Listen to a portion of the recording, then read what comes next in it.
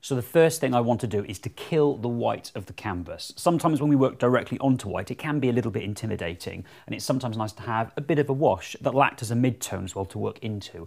So I am going to put a warm colour because I want to really show the warmth of the skin. So let's look at the palette. How can we make that? I'm going to take a bit of terps onto this brush. This is a 2-inch hog bristle brush. Not a lot of terps, just a tiny bit, just to sort of loosen up the palette and get the brush nice and fluid. We're going to take a bit of the yellow ochre and the cadmium red, mix those together. It's going to give me a nice warm colour. Let's just see how that looks.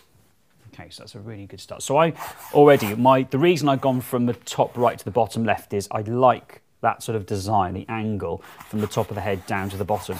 Now, most of this is going to get completely painted over, but bits of it will be seen around the edge of the face, and it will give me something to work into, and it's just quite a nice opportunity to make some marks, particularly with a big brush.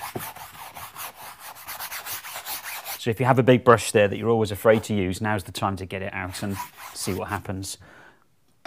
Feel like a proper artist. Slap that on.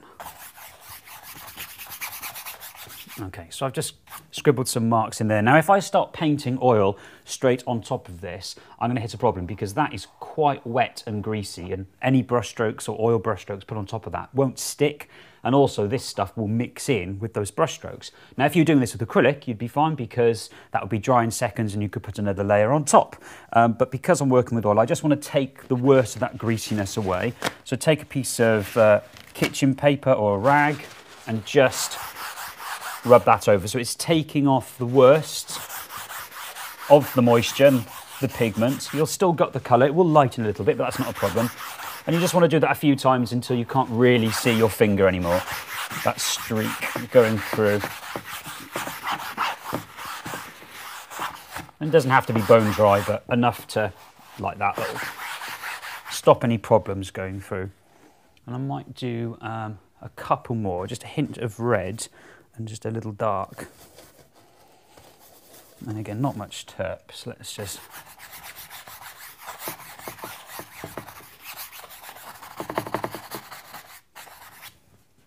and we'll see how that goes. And I'll just leave that on there like that. So let's look now at the composition. Let's get it drawn in. Now, I say draw. I'm going to draw this with a brush. I'm not going to draw it with a pencil or some charcoal. You can do that, but I find that if you draw a really good drawing with a pencil or a piece of charcoal, you'll spend ages doing a good drawing and then you'll be terrified about painting it in. And I like to draw with the brush. It kind of gives me a little bit more fluidity and a little bit more freedom. Now, as long as you keep the paint thin, so using the mineral spirits, you'll be absolutely fine. So you can see how on the palette, it's almost the consistency of single cream. Okay, really quite thin. Let's take a little bit of black. And this will be the sort of the drawing medium that I work in. I don't want it too dark. Let's just take that a bit warmer up there. Okay, so I'm going to draw out, roughly speaking, the head using this mixture. So how do we start? Let's just get this bit bigger and think about where I'm working from. So I want the head to sort of fit in this area here. I want it to be, you know, roughly speaking, life size. So my hand is a good indication of helping me gauge the life size mark, because the wider span of your hand is roughly the sort of width of someone's head from the bottom of the chin to the top of the forehead. So that gives me a good starting point. And then I can look at you know, the actual overall shape of the head. So you've got this, I suppose, like an almond shape, this beautiful oval. It's quite good to sort of give a shape a name, like the head, for example, an oval or something that's round or rectangular. That'll just help you see it a little more objectively and paint it hopefully more accurately as well. And we've got sort of a neck coming down here. And it's just about making some just loose marks and just seeing what happens. Sort of, I suppose I'm sketching with the paint. I'm not thinking in any huge amount of detail or precision. I just want something that'll start to vaguely indicate where things might go, not where they're going to accurately go, but just a loose suggestion. So let's get a sense of where the facial features are going to potentially go. So we have, let's put the centre of face axis. So it's sort of the line that runs through the centre of the face. Sometimes it's curved. In this case, because the head is looking at us directly, it'll be relatively straight, but it's going to be on an angle there. So I'm taking up my brush, running it through the chin, the lips, the nose, all the way to the top of the head, and then bringing my arm across. And it's about that angle that'll run sort of down there. So I know that that's the sort of central plane. And let's look at the eyes. The eye line, I'm going to feels about there. It's not halfway, it's sort of a little higher than the halfway mark. That does depend upon the pivot of the head. And we have this sort of higher mark, which is where the eyebrows are going to start to sit somewhere here. And so the eyes will be along there. We'll have a shadow of where the nose is, which I'm going to hazard a guess that it's somewhere there. And then the lips are going to be somewhere in there, and then the sort of bottom of the chin and all under there is going to be darker. So that's how I sort of start plotting things, plotting out those facial features. Now let's give a little bit more information, and I do this with shading now. So I make sure my brush, see on my palette, there's not a lot on here. If I just sort of do that, you can see that it's very sort of fluffy and dry brush effect, and that's sort of what I'm after. I don't want to put a lot of pigment or paint on the portrait at this stage, and it's sort of building up these sort of shadows. So let's focus on these shadow masses. So starting off with the eyes, there's a sort of a shape happening there, and then that takes me up to this shape up here.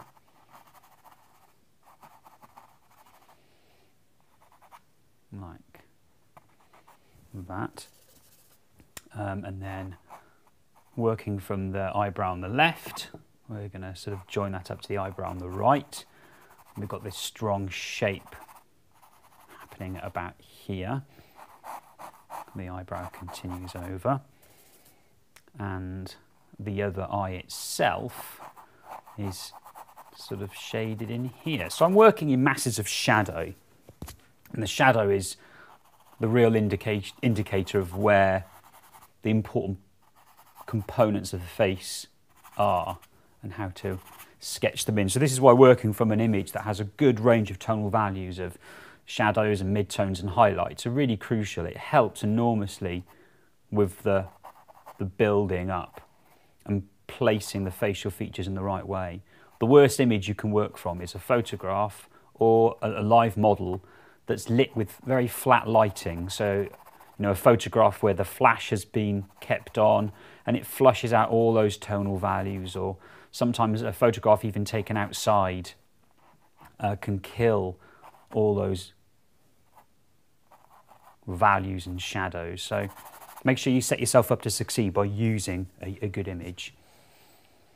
Now all I'm trying to sort of do, the pressure I'm putting on my shoulders in accuracy, all I'm trying to aim for is 50%. Okay, I'm just trying to draw with the paintbrush a 50% portrait, and that's such a relief to have to try and achieve. I'm not looking to produce something that's perfect. I'm just trying to get something that's 50%, a half good portrait, and a half good portrait is so much easier to paint than a perfectly accurate portrait. And it's more of a psychological thing. It just eases that pressure of worry of having to do something. If you kind of going, it has to be perfect, it has to be perfect, you'll make the ride a lot more harder for yourself and a lot more bumpy. So just sort of I'm relaxing into it and seeing what happens. And sometimes you may aim for 50%, you may get more, you may get less, but the trick is just don't worry at this stage. This is the planning and the figuring out part of the painting process. All this is going to get completely painted over, so it doesn't matter if it goes terribly wrong, but we've got to start somewhere, and this is the sort of the proper way to start. There's no gridding or tracing or projecting.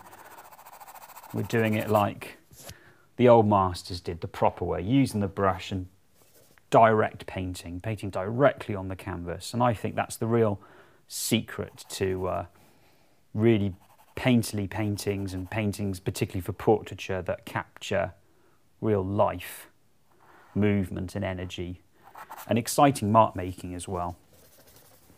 So let's look at the darkness now of that sort of behind. It's all that sort of in shadow over there. It's amazing, something's starting to emerge already. It's going to come out. You can see I'm using my finger every now and then just to push it out. You don't have to use your finger. You can use a piece of tissue paper, or you can use a rag to move out.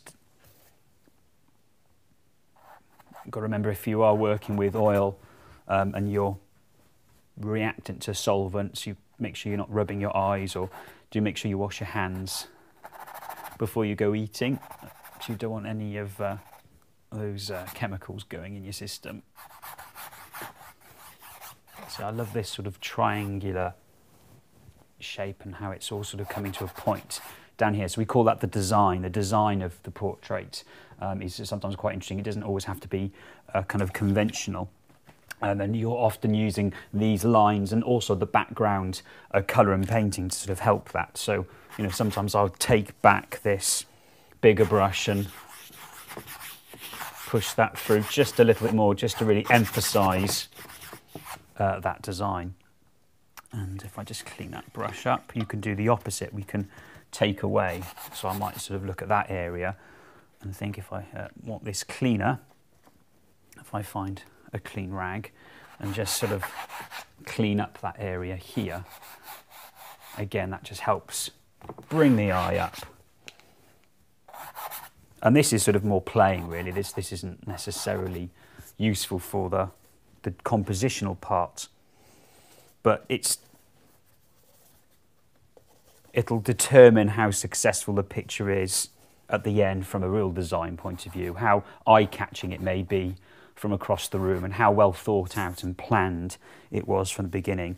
And this is why I love working with the brush, because you can work in this fluid way. Whereas if I was doing this with a pencil, I'd be very tight and committed, and I'd be obsessing over things like detail, which is really not helpful for me at this early stage of planning and figuring out what it is I want to really say and achieve through this portrait. So the other thing that I could do, if I could put the brush down, I'll put that brush. I'm going to take a cleaner brush, another brush, that's the same size. So that brush I did it with a number 4. I'm going to take another number 4. It's nice and clean. I'm just going to put a little bit of the mineral spirits in, just a tiny bit. And I'm going to use this like an eraser. I'm going to use it to sort of rub out the areas. So because of this stain, this almost like a burnt sienna orange colour, I can use this to lift out. And it's a very similar process sometimes if you work with charcoal, where you smudge a whole area with charcoal and then you lift out. So I'm taking away that oil paint just to reveal the highlight. Now, of course, you can't do this with acrylic. You can, of course, put white on instead, working with it as an opaque medium, but working with oil almost more in a translucent manner. Now, you don't need to do this, but it just helps determine that relationship between lights and darks, and it will help fool the eye into thinking that you're getting something that's looking three-dimensional. And the reason that starts to look that way is because we're maximising those tonal values, the 3 main tonal values of highlights, midtones and shadows. And if you can show and demonstrate those 3 tones of highlight, midtone and shadow as the main 3 components, the eye will read it as being something that is three-dimensional. It's a good tip. If ever you have a painting of yours that looks just a little flat and just doesn't quite have the depth you're looking for, whether it's a portrait or a landscape or a still life, if it looks flat, the answer is a tonal problem. You're not really utilising your full range of lightness and darkness, the full tonal value scale.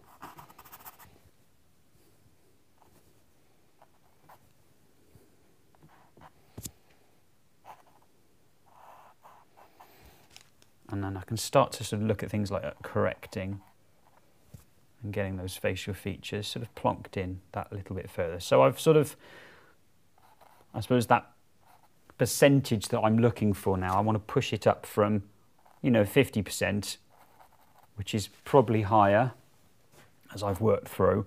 And I want to sort of get it to a little bit more of a sort of around about 80%, but no further than that really. The rest of the accuracy I will achieve through when it comes to physically painting and filling it in. But sometimes for me that's all that I need to do, that's all that's enough at this stage. But I'll just take it just that little bit further just so I can show you how I would clarify it that little bit more. I've just brought a hint more black. I'm just sort of doing it with a slightly darker tone now. So it's just a teensy weensy bit more black and the red. Again, no terps, just keeping the paint nice and fluffy and light. I don't want this to be full of oil paint. Just keeping it nice and thin. And the surface is sort of wet enough as it is. It doesn't need to be any wetter. Well, I'm just going to bring the photo up the same size. And I'm starting to sort of half close my eyes now just to focus on the main shapes that I can see. So we've got the angle of the eye. We've also got the eye makeup in there as well. So it's sort of ascertain where the eye makeup is and the facial feature itself. And again, try not to think of it as an eye, but think of it as a shape, a unique piece of a jigsaw puzzle or a piece of patchwork quilt that you're just sort of plonking in. And that'll just help you to paint what you see, not what you think you see. Don't overthink it. Thinking can quite often be the death of a good painting. So put some music on, half close your eyes and look at your picture objectively and don't think it, paint it. See what's really there. Let's take a little bit more, hint more black with the red. Okay, so I'm now going to work from so the shadow here that just overlaps the eye on this side. Let's we creep over to this shadow on the right hand side here. So I'm working kind of, you know, from here to here to here. I'm taking these little small journeys, these small steps. I'm not jumping from there to that eye. I'm going, well, how do I get to that eye? Those little journeys, those little points. Little distances are far more easier to gauge and get right than big distances. So little distances, much easier. Portraiture is hard, so we're going to make it easy for us. Right, the bottom of the eye is going to be sort of down here, and then it sort of starts just to melt away, doesn't it, into the shadow. So just allow that to disappear. Don't look for an edge. If there is no edge, don't put one in. It'll look flat if you try and put a hard line or an edge in when there isn't any. So just allow it to disappear. It will read a lot more authentic and realistic if you paint in that manner. Let's look at the shadow of the nose. I just want to make sure I've got that placed in the right way. So let's look at this distance from here to here. I mean, it feels about right. Quite often if it feels right, it probably is. It's the instincts that you need to listen to as a painter and a drawer. The instincts, your gut. If it feels right, it probably is. If it feels a bit wrong, then again, it probably is wrong. You need to look at correcting it. Using my correcting brush there, just to take away bits that don't seem to work for me. Just checking this shape here looks a little bit iffy. I'm looking at this triangular sort of shape here, which is the shadow. Just cross-referencing it with what I've done. So just using the correcting brush and pointing it up. And I can see that means that lip needs to come up a little higher where I've originally placed it. I think it could do with coming up by about 1 millimetre, but it'll make all the difference.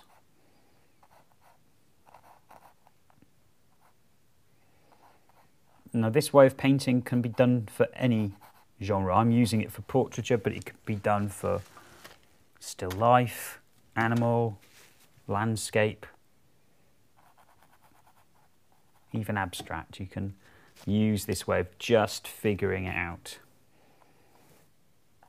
And I know there are many artists that sort of get to a painting that's just using these 1 or 2 colours, and that's it. They leave it. They call that a sort of a finished painting. And there is something, you know, quite effective about the way paintings like this look. They look kind of sketched and effortless and fun. and it gives kind of you as a viewer lots to kind of figure out, gives you job work to do. You don't have to completely paint and say everything. You can leave a lot to the imagination of the viewer.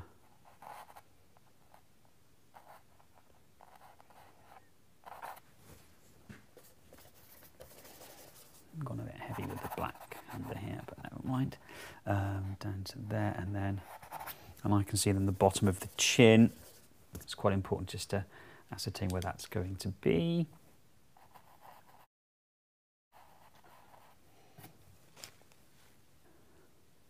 We've got just a light mark of where the jaw is, and then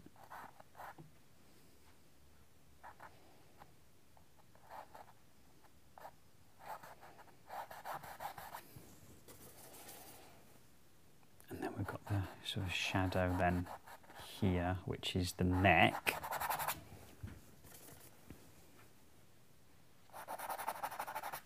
And we'll make that under there just a tad darker there, just to show where the bottom of the chin is. And again, squinting down, let's just push that up a little. It'll be under there somewhere. But I'll just allow that to melt away. I just want to make sure I get the width here, because the jaw could sort of seem a little wide. I need something to slightly indicate that there is an edge here. There's the sort of the line of the hair. So again, if I just use my cleaning, correcting brush, my sort of erasing brush, I think that's sort of going to go here, isn't it? And it's a nicely welcome piece of directional linear mark making, that sweep across the braid of the hair. So that's my sort of starting point of getting the canvas stained and the initial drawing. It's not perfect, but it's sort of around that sort of 90% of enough information for me. The rest of the accuracy and the detail and putting the proportions right will come when I start painting in. But first, we're going to block in the portrait.